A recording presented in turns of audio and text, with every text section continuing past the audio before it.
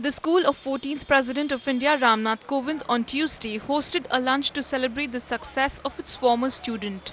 The BNSD college in Uttar Pradesh's Kanpur district hosted lunch for the school authorities including students, teachers and passers-by to celebrate the oath-taking ceremony of Kovind as the 14th President. आज हम लोग बड़े गौरवान्वित हैं कि हमारे विद्यालय के पूर्व छात्र आदरणीय रामनाथ जी कोविंद भारत के सर्वोच्च पद पर जो ये पद है राष्ट्रपति का, वो आज उसकी शपथ ग्रहण करने जा रहे हैं। हम लोगों के लिए गौरव की बात है। उसी परिप्रेक्ष्य में आज हम लोगों ने, हमारे विद्यालय के प्रधानाचार्य जी ने, सभी दिवाकर जी के सहयोग से ये सब हमारा ये भंडारा चलेगा। उसमें जो भी हमारे गरीब जन निकलेंगे, विद्यालय के परिवारी जन और हमारे छात्र भी जो भी भोजन करेंगे, उनके लिए भंडारे का प्रबंध किया गया है। हम लोगों के लिए बड़े गौरव की बात है।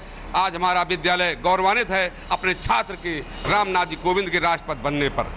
सबसे पहले तो हम अपने प्रधानमंत्री आदरणीय नरेंद्र मोदी जी का आभार व्यक्त करते हैं कि उन्होंने हमारे यहाँ के पूर्व छात्र रामनाथ कोविंद जी को राष्ट्रीय जनतांत्रिक गठबंधन की ओर से राष्ट्रपति का प्रत्याशी बनाया। वो भारी बहुमत से विजयी हुए।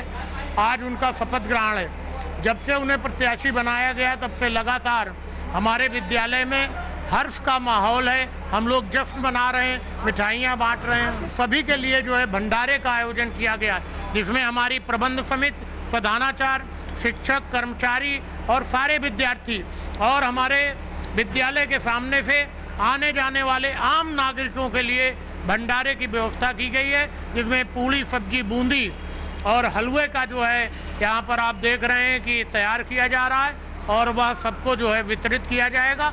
The school authorities arranged LCD to watch the live telecast of oath ceremony of Ramnath Kovind.